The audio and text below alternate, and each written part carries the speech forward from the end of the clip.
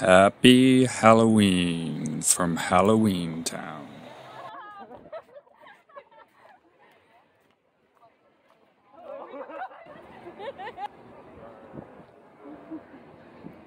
Welcome to Denton, Texas, Halloween Town, USA. Little D is just north of Dallas, Fort Worth, almost to Oklahoma. We're going to take you to a real haunted house, the most haunted house in Denton. Denton is known for its haunted tales. Destination Denton for all the haunted stories. But first, let's take you to Denton by day. We were at the Day of the Dead coffin races, the soapbox races, and we have a full-length video for you if you want to check that out. We were right at the finishing line for the coffin races. And then we're going to take you deep into the darkness of night, telling you some haunted true stories around the Denton Square. Stunning. I mean, in all the horrifying ways, of course. Azita purposefully has made some pretty horrifying ones.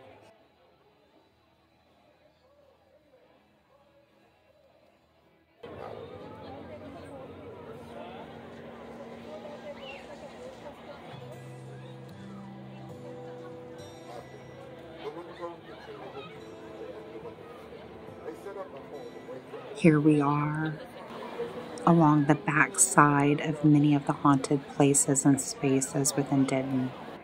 Here is the old Opera House and the Texas Building.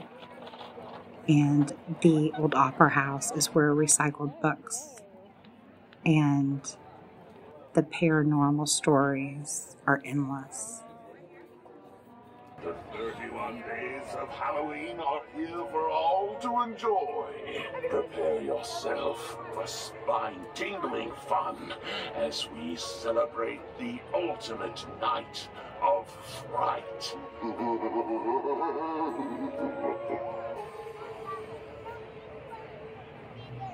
The courthouse, the historical courthouse, shadow figures and beings, many of them have names. Many people have seen them in the top windows for decades. And the founder, Denton himself, is buried right here on the grounds. The campus theater is known for its benevolent spirits. The actors to this day tell stories of the props, their props being moved, their costumes not being where they put them, and feeling all of the hairs from head to toe on their bodies standing on end, knowing they're not alone when they're on the stage. Many people live around the historical Denton Square and the tales they have within their homes. The employees who live and work as well have stories. The restaurants, the businesses around the square. Many of the spirits have names. They've taken on these names because they've become so well known, experienced by many over the decades.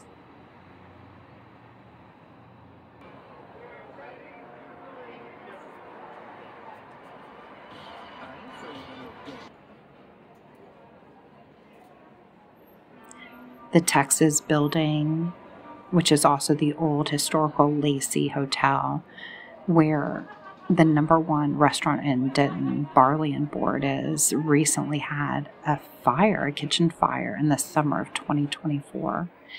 And as the firefighters were putting out the fire, and thankfully it was just a stove fire, there was a presence that could be felt along the back staircase, this thick shadow presence. that many experienced before and after the fire, but standing right in the middle of the restaurant, they could see along the back wall on the staircase a thick, shadowy presence. Now, many tales at the Barley and Board restaurant speak of items moving. One employee tells the story of unpacking all of the cups and lids and straws to go items out of a box in that upstairs area by the back staircase where the shadowy figure has been seen. And as he unpacked the box, he looks back, and the cups, everything has been returned back to the box. Items moving, and the shadow presence felt. Welcome to the cherry orchard. Denton is known for its creativity, and this is the cherry orchard, where artists have created these whimsical Halloween-themed chairs.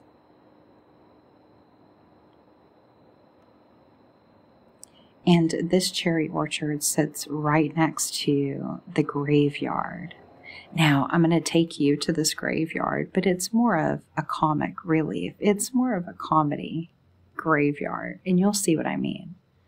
However, Denton does have a haunted graveyard, and it's a little bit like this chair of despair. Mirror, mirror on the wall, what's the greatest Mandela effect of all?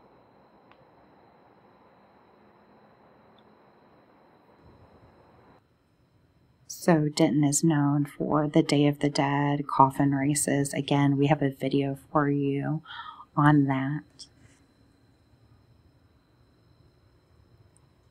And as we move from the cherry orchard into the comedy graveyard, I would like to tell you a story of the haunted graveyard here in Denton. There is a graveyard where, incredibly enough, the actual haunted house that I'm going to be taking you to here, the owner of the house, who was murdered, is buried. That's right. So the haunted house that I'm going to be taking you to is called the Payless Selby house. And I believe it is the most haunted place in Denton.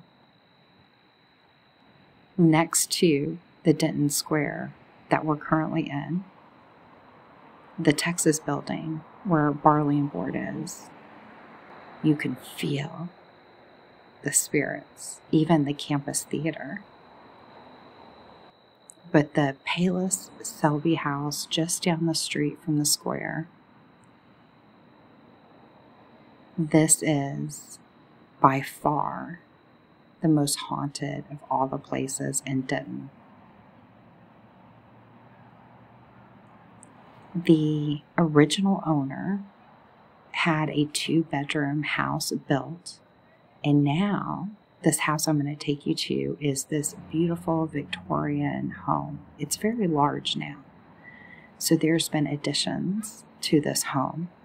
But when it was first built long ago, over 100 years ago, the owner of the home was married and had children, and there was an argument that broke out. And he ran back into his home to grab his gun, and his wife was horrified by all the blood that she saw on him. He did not even realize he had been stabbed. And he passed before a doctor could even arrive. And so it was quite the chatter in town. And many believe that he moves from the cemetery down the street, the real cemetery in Denton, back and forth to his home at the Payless Selby home that I'm going to take you to. However, many believe they feel that there is a a woman, a female presence within that home. I will say this, the real cemetery, not this cemetery, the real cemetery has a presence. It is creepy. And it's just down the street from the haunted house I'm going to be taking you to, which is less than a mile from where we are right now. Debbie Downer. Don't we all have a Debbie Downer? We've all known a Debbie Downer. So come with me to the Bayless Selby house. Now, my husband and I are the only people here when we pre-recorded this for you. And we experienced a lot when we were here. We wanted to be as quiet, as silent as possible. And I did not use my GoPro because it doesn't do as well at night. I had so many problems with my camera, you'll see in just a moment, which I didn't have all night while I was recording this video for you. And here in just a moment, we experienced something up in this tree to the right. I'm going to turn the audio up all the way for you so you can hear. Up in this tree over this water well was a very loud noise in the tree.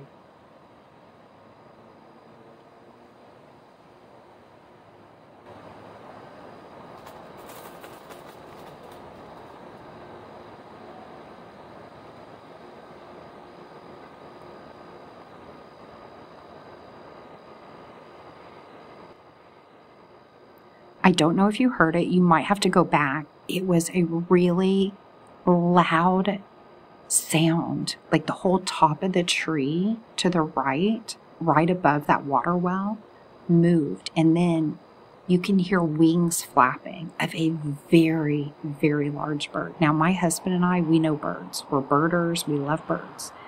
The wings on this bird would have had to have been huge, like an owl. The whole tree moved. Now, there's an air conditioning unit on the other side of the water well. You can see it. The air conditioning was on. The tree was moving. I even turned the camera off here in just a little bit so we could talk about it because it freaked us out. And you can see I'm looking up here now. We did not see a bird. There are floodlights. And this is, for me, the creepiest part of the house. These windows, I'm constantly seeing the curtains move. I feel like I feel a woman's presence. And I feel like sometimes I can see like a white dress or nightgown or negligee. I've been to this home many times, day and night, and I always feel a presence, and I will not go into the home. You can go inside this historical home during the day. There's a community market on the front lawn on the weekends, and I still will not go closer than where I am right now to this house. I get really freaked out. We agreed we were going to come and shoot this video for you and really allow anything to happen. Like whatever we capture. And my camera was going off. The autofocus, I can't explain it. Like I couldn't figure out what the camera was doing. Why it kept auto-focusing. It did not do this all night long. But the minute we walk up, there's something in the tree. It sounds like a very large bird, like the wingspan. I can't even imagine how large it would be to make that loud of a noise. And then to not see a shadow or actually see anything fly away really freaked both of us out. So my husband is sitting back on a bench to my right behind me. He did not get up the whole time I walk around this house. And right as I'm turning the side of this house, I feel like somebody is standing beside me or behind me. Now the sprinklers were going off. You can hear the sprinklers in the field in front of the house. This is where there's a community market during the day. So you can walk in this field. And I'll have to say the landscaping and the flowers are just gorgeous around this home. There's bunny rabbits. So rabbits were hopping. I could see them. I could sense them. They weren't freaking me out. I felt like somebody at this point was standing with me. And it really creeped me out. Now, by the time I got to the front of the house, that presence that I was feeling standing with me was gone. My husband is still on the left-hand side of the house sitting on a bench. He did not move from the bench because he was staring at the tree where the bird or whatever, it freaked us out so much, and he could not explain it. Now, my husband, he loves scary movies. He's not sensitive with anything scary. He does not fright easily. I, on the other hand, am very sensitive, intuition, psychic abilities, and I do sense things and feel things. And so for me, this is as close as I'm willing to get to this house. It freaks me out. He has never felt anything from this house, but the minute we walked up, he felt something this time. And when whatever that thing happened in the tree, and we can hear the wings, but it was unexplainable. It was weird. It freaked him out so much, he stayed sitting over there watching. Now, for me, I'm constantly looking at the windows and the curtains. They have white lace curtains in the windows here. Now, maybe the shades and the white lace curtains give off, some kind of an illusion to a white dress. But I have been here many a times, and I always feel a female presence in the home going window to window following me. And I've seen so many things. But this time, there were 2 times I felt a presence standing outside with me. And the story of this home, which I mentioned before, is the original owner. He built it as a 2-bedroom, small little farmhouse. And here's the information, the historical information on the house for you. And there was some kind of argument. And he was murdered right here in the house. Now, the story goes his wife and children moved out and she sold the house. And then there were other people that owned this house. So there could have been another family or a woman or something associated with this.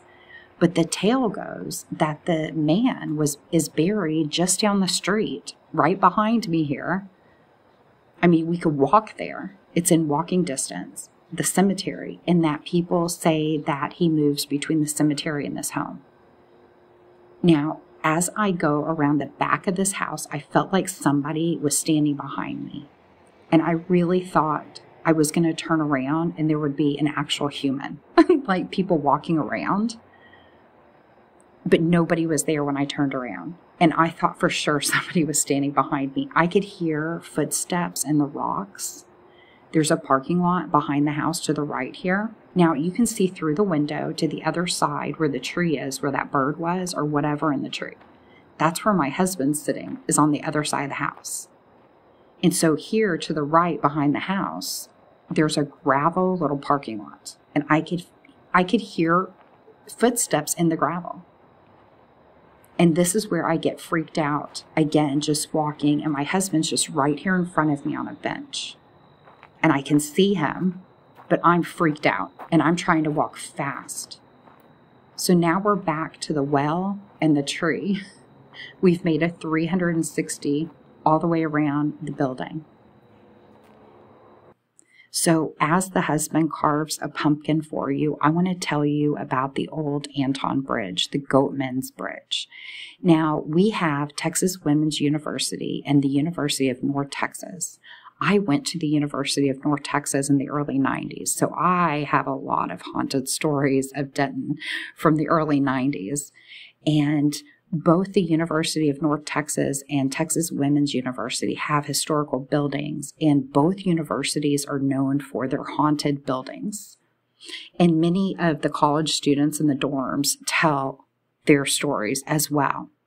I lived in Maple Hall in the University of North Texas, and we would hear whispers and giggling in the halls at night. It was super creepy in the 90s. So Denton is known for the old Anton Bridge, Goatman's Bridge. The Ghost Adventures did a story And they told a story of 100 years ago and different schmurders that had happened. And so we've known about these stories for so long. So back in the 90s, when I was in college at the University of North Texas, we would go to the old Anton Bridge. It's cool. It's creepy. It's perfect for a creep fest ghost story adventure. However, I've never felt anything haunted there. And back in the 90s, people would drive on this bridge. Now there's a new bridge, and it's not really a bridge at all. The new road is super busy, but the old bridge was never really busy. It was off the beaten path. It was secluded and hidden. And so really, Old Anton Bridge was known for more of drinking beer with your college buddies than it was for real ghost stories. So now that area is a park, and people have gone out there and created different kind of shrines and memorials and symbolism out there. And so it's more for show than it is a true ghost story.